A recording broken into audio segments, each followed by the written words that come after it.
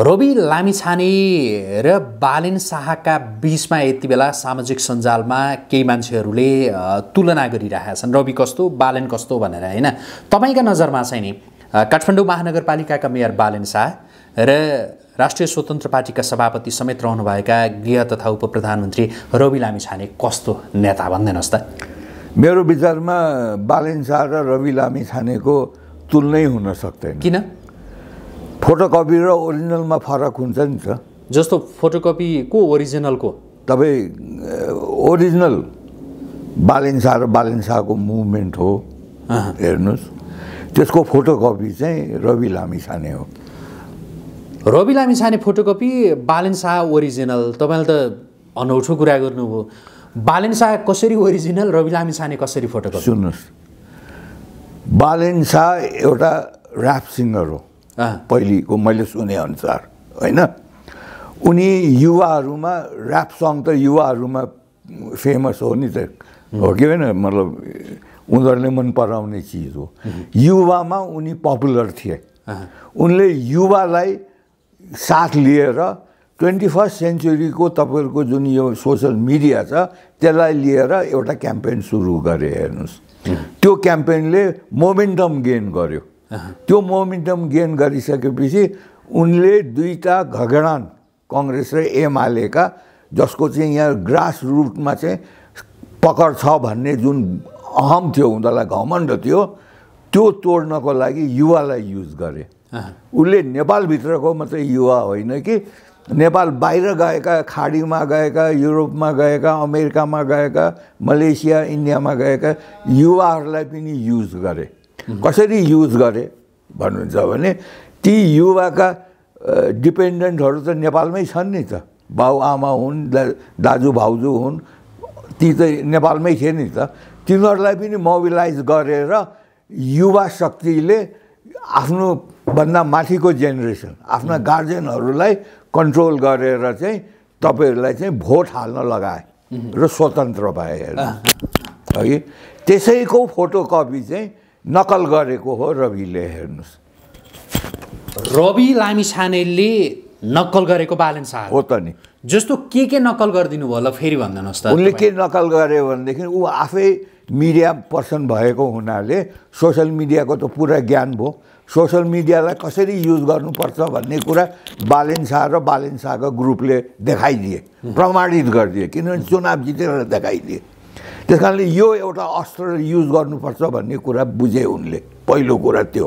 दोस्रो कुरा युवा शक्तिलाई चाहिँ हामीले युज गर्नुपर्छ भन्ने कुरा पनि देखाइदिए, त्यो प्रमाणित भयो नि। बालेन शाह हारेको भए रवि लामिछानेको उदय हुने थिएन, हेर्नुहोस्। तपाईँलाई अहिले यो कतिपयले लाइभ पनि हेरिरहनु भएको छ, होइन?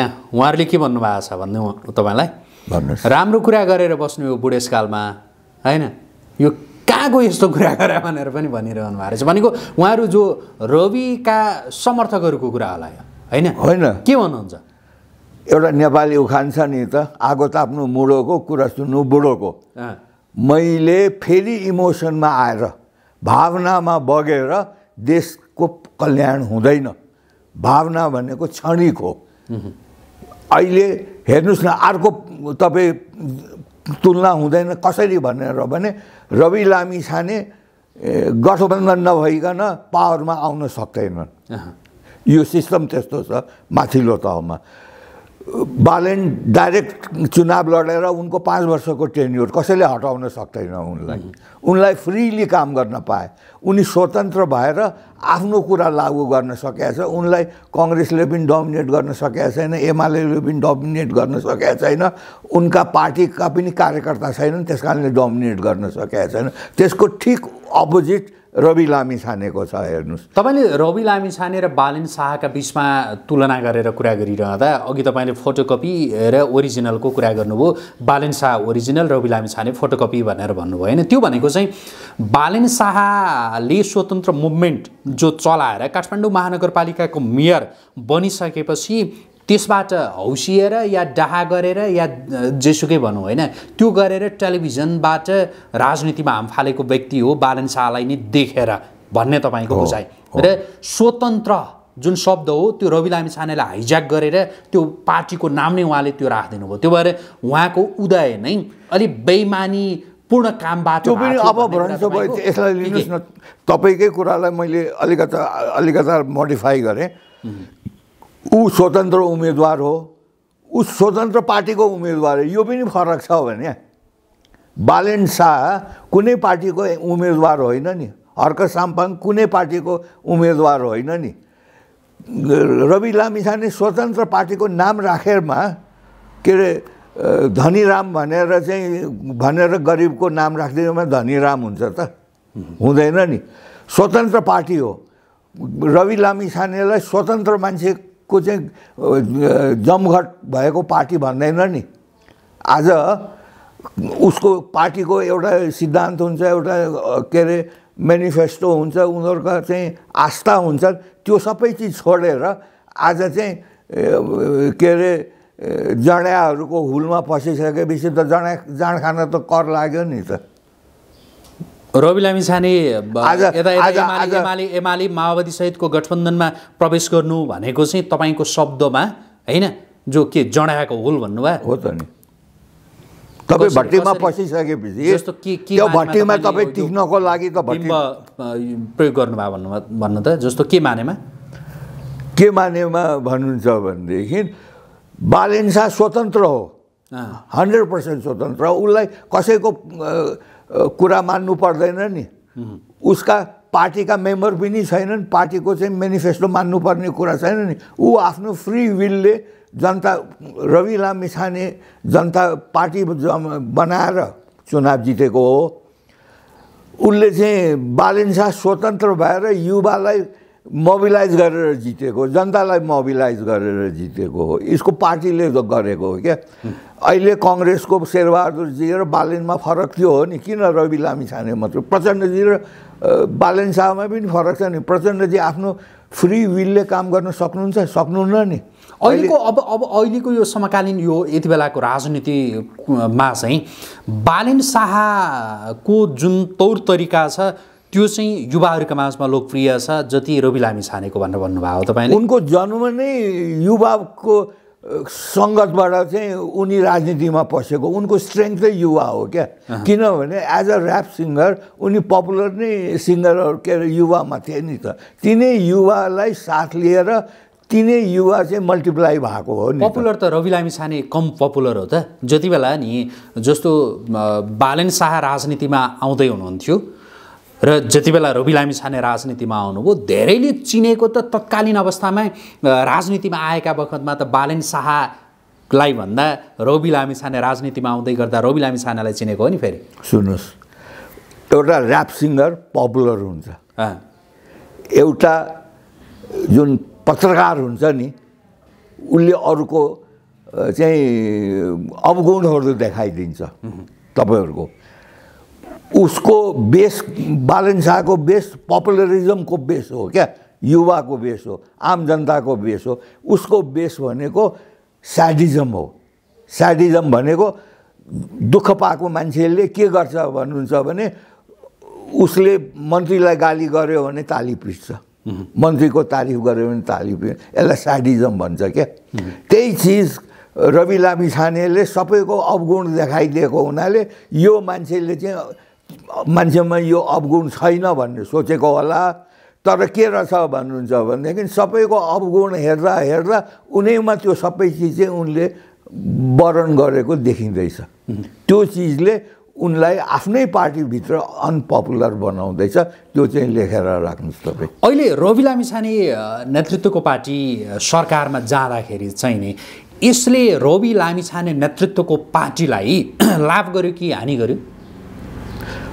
पार्टीलाई मात्रै होइन कि उनको राजनीति सिद्धिन्छ यही तालले हो भने पार्टीलाई त नुकसान छ। पार्टीले जति छिटो रवि लामिछानेबाट छुटकारा पाउँछ त्यति नै यो पार्टी अगाडि बढ्छ, नभए यो स्ट्यान्ड स्टिलमा गइसक्यो। किन त्यो चाहिँ? तपाईँलाई चारतिरबाट तान्ने भइसकेपछि तपाईँ अगाडि बढ्नै सक्नुहुन्न भने आज रवि लामिछानेले स्वतन्त्र पार्टीको जुन चाहिँ पपुलारिटी थियो, जुन चाहिँ किसिमका चाहिँ मेम्बरहरू यसमा आएका थिए, अहिले 21 जना तपाईँ जुन मेम्बर छन् हाउसका चाहिँ प्रतिनिधि सभाका छन् तिनीहरूलाई नै हेर्नुहोस् न कस्तो एउटा बेग्लै ऊर्जा छ नि त्यो ऊर्जालाई छोपिदिने काम चाहिँ रवि लामिछानेको क्रियाकलापले देखाउँदैछ नेतृत्वले गरिदिँदैछ तपाईँले रवि लामिछानेबाट मुक्त गर्ने हो भनेदेखि राष्ट्रिय स्वतन्त्र पार्टी राम्रो हुन्छ भनेर जे भन्नुभयो त्यो रवि लामिछाने बिनाको राष्ट्रिय स्वतन्त्र पार्टीको कल्पना गर्न सकिन्छ त्यो ढङ्गले अहिलेको भन्दा गुज्जब ढङ्गले राष्ट्रिय स्वतन्त्र पार्टी अगाडि बढ्न सक्छ ताकि रवि लामिछाने देखेर हो राष्ट्रिय स्वतन्त्र पार्टी यो अवस्थामा आएको भनेर भन्छन् मान्छेहरूले र हुन पनि त्यस्तै हो जस्तो देखिन्छ कि रवि लामिछानेको जुन प्रकारको लोकप्रियता हो हैन त्यसबाट होला नि त म यो चाहिँ भन्न के अरे मलाई भन्न चाहिँ लाग्दैन किनभने रवि लामिछानेको त्योसँग तुलना हुँदैन महात्मा गान्धी बिना इन्डिया बाँच्छ भनेर कायम रहन्छ भनेर कसैले सोचेको थियो एउटा हिन्दूले नै मारिदियो महात्मा गान्धीलाई मार्यो कि मारेन पाकिस्तानीले मुसलमानले मारेको होइन नि महात्मा गान्धी त्यही पनि इन्डिया आज प्रगतिमा छ नि त होइन रवि लामिछानेको कुरामा हामी महात्मा गान्धीसँग उनलाई तुलना गर्न सक्दैनौँ उनको के थियो भनेदेखि उनको पास्ट केही न केही थियो र त मुद्दा लागेर चाहिँ उनको पहिलोपल्टको के अरे मेम्बरसिप एमपीको मेम्बरसिप जानु पर्यो कि परेन सर्वोच्चमा केही न केही त खोट त थियो नि त तपाईँ खोटो सिक्का लिएर च्यातिएको नोट लिएर जानुभयो भनेदेखि 4 टुक्रा पारेको नोट लिएर दोकानदारले मान्छ त्यो मान्दैन नि अब अर्को कुरा चाहिँ नि रवि लामिछाने नेतृत्वको राष्ट्रिय स्वतन्त्र पार्टी एकातिर छ जसलाई नेपालको राजनीतिमा वैकल्पिक राजनैतिक दलका रूपमा हेरिएको छ र संसदको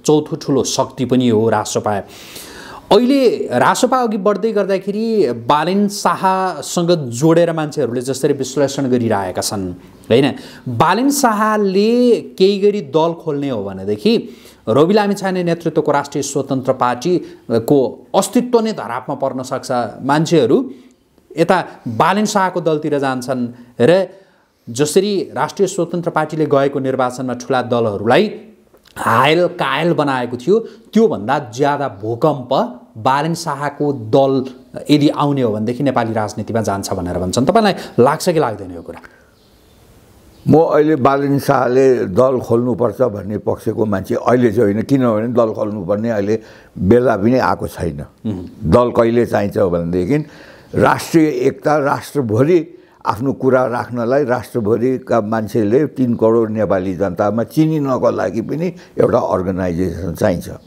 त्यो स्टेजमा पुग्नको लागि 4-5 वटा फ्याक्टर काम लाग्छ जति स्वतन्त्र मान्छे छन् तिनीहरू एक ठाउँमा आउनुपर्छ अघि जति स्वतन्त्र उम्मेदवार उठेका छन् चाहे त्यो मेयरमा उठेका हुन् चाहे वार्डमा उठेका हुन् चाहे गाउँपालिकामा उठेका हुन् होइन चाहे तपाईका चाहिँ उसमा प्रतिनिधि सभामा उठेका हुन् के अरे स्टेटको प्रदेश सभामा उठेका हुन् ती सबै एकमा आउनुपर्छ र स्वतन्त्र विश्लेषकहरूले साथ दिनुपर्छ र युवाले साथ नदिकन त्यो मान्छे नेता हुँदैन अहिलेको जमानामा त्यसमा तपाईहरूको यो जुन 21st सेन्चुरीको क्यामेरा छ तपाईहरू जस्ता मान्छेहरूको ठुलो देन हुन्छ यसलाई एक ठाउँमा ल्याउनको लागि त्यो चिज नभएर अहिले रवि लामिछानेको चाहिँ धरातल कमजोर केमा छ भनेर भने उनले मान्छे चाहिँ जम्मा गरे तर त्यो मान्छे जम्मा गरे अनुसारले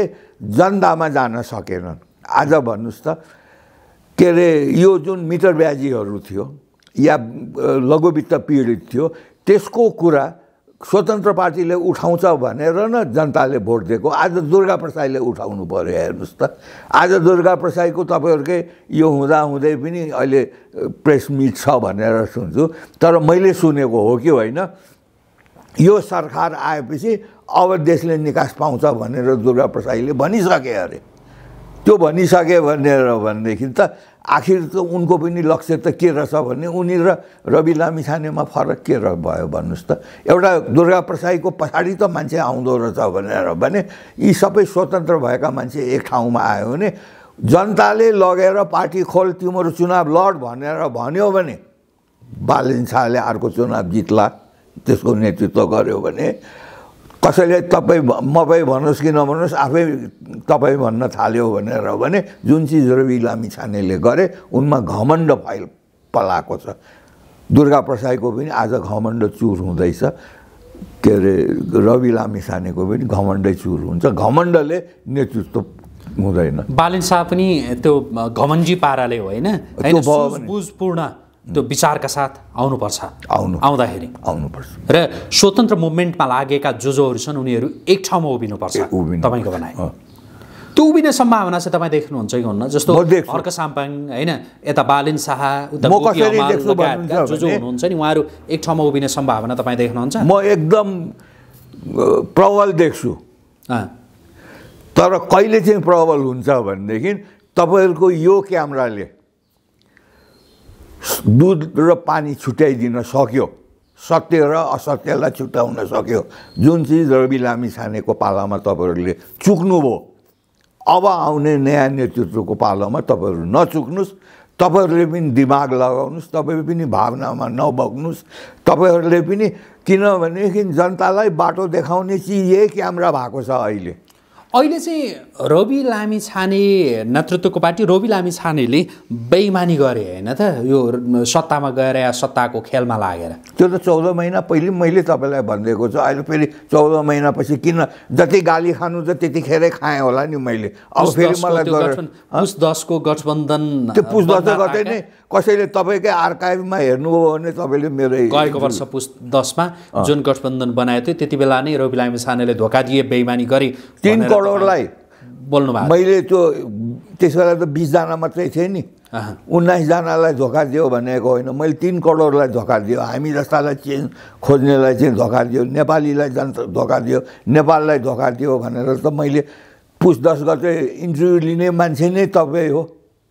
पहिलो शब्दै मैले तपाईँलाई बोलिदिएको। रवि लामिछाने नेतृत्वको पार्टी नि गएको चुनावमा उसले जुन खालको मत प्राप्त गर्यो, त्यो मतलाई प्रतिपक्षीको कुर्सीमा बस्नका लागि जनताले दिएको थियो भन्ने तपाईँको बुझाइ र रवि लामिछाने नेतृत्वको पार्टी सरकारमा नगएर दरो प्रतिपक्षीका रूपमा यो 5 वर्ष रहिरहन सकेको भए जनताका जो आवाजहरू हुन् ती आवाज संसदमा उठाइरहन सकेको भए रवि लामिछाने नेतृत्वको पार्टीलाई जनताले आउँदो चुनावमा राम्रो मत दिन्थे होइन। अहिले यो 14 महिनामा देशमा परिवर्तन आइसक्यो भने तपाईँ एउटा कुरा भन्नुहोस् न, रवि लामिछानेले यी फाइल खोल्न लगाएको हो, परिस्थिति र प्रतिबन्ध र तपाईँहरूले गर्दाखेरि फाइल खुलेको हो नि। यो फाइल लुकाउन नसक्नुको कारण पनि तपाईँहरूकै कारणले हो नि त। आज 3 करोड नेपालीलाई थाहा छ कि के अरे ओम्नीमा के भयो, गिरिबन्धुमा के भयो, ललिता निवासमा के भयो, हामीलाई 30 खरब रुपियाँ किन ऋण लाग्यो, पैसा कहाँ गयो, सबै चिज त अहिले तपाईँहरूको क्यामेराले खोलिदिएको छ नि। यी नेताहरू अहिले किन डराएका छन् भनेदेखि यिनीहरूको पैसा कहाँ कहाँ छ भन्ने कुरा त्यो सबै इन्डिया र चाइनाले ट्रेस गर्न सक्छ क्या। तपाईँहरू जस्तो क्यामेराले पनि ट्रेस गर्न सक्नुहुन्छ। अहिले त डिजिटल वर्ल्ड छ नि त। अहिले त 21औं सदीमा पैसा कहाँ छ, अब जस्तो एकछिनलाई भन्नुहोस् तपाईँको भियतनाममा कम्बोडियामा पैसा छ भनेर जुन दुर्गाले भने, त्यो छ कि छैन भन्ने चाहेको भए 1 हप्तामै यो क्लियर हुन्थ्यो नि त। कसैले पनि चाहेन नि त। कि त के अरे आक्षेप लगाउनेको गलत आक्षेप लगायो, कि त आक्षेप लगाउनेलाई कसैले चाहिँ इन्फ्लुएन्स गरिदियो, नभएदेखि त यो त ट्रेसेबल छ नि त।